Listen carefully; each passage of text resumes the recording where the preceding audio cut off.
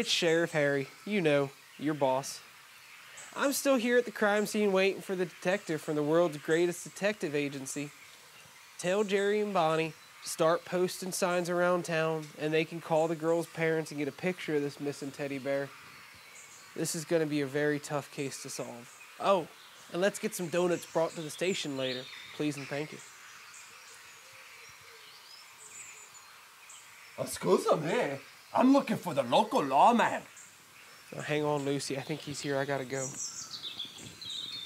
Hi there. You must be Detective Dale. Yes, sir, I am.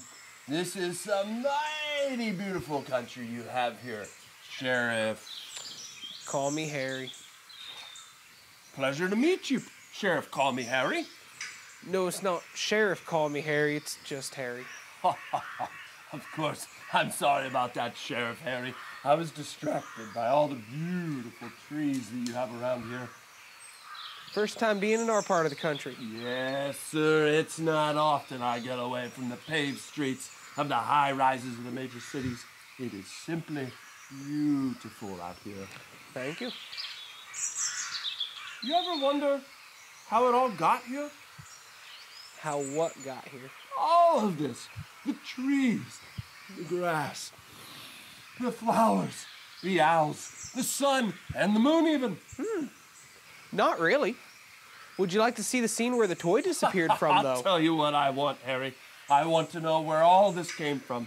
I want to know how this world became so lovely, how we came to live in it. That's an awfully good question, Detective Dale.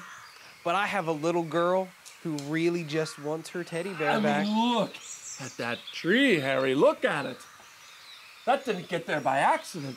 And those weasels chasing each other around in the leaves, that was no accident.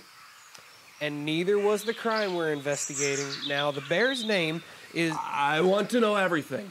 Well, I was about to tell you. I want to know how the sun was made, and the moon, and the stars. I want to know how night and day came to be. Why is there a separation between the land and the sea and the sky?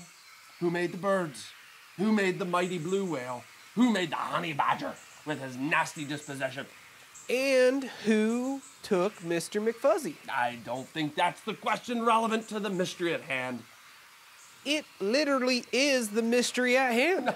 No, No, Harry, I need to puzzle out this mystery with nature. Because if I can solve this mystery, I can solve your case. There must be some clue, some evidence to tell me how this all got here. Detective? Oh, My Bible has something to tell you. Page 1. it does? Thank you, mysterious Bible lady. Look at this. In the beginning, God created the heavens and the earth.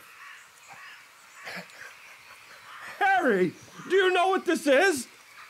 A Bible. No, it's a confession, Harry. God made all of this. The trees, the grass, the sun, the moon, the stars, the land, the sky, the sea, the mighty blue whale, even the honey badger. Another mystery solved. Let's get some coffee and donuts. Coffee and donuts? Detective Dale, what about the crime scene? What about Mr. McFuzzy?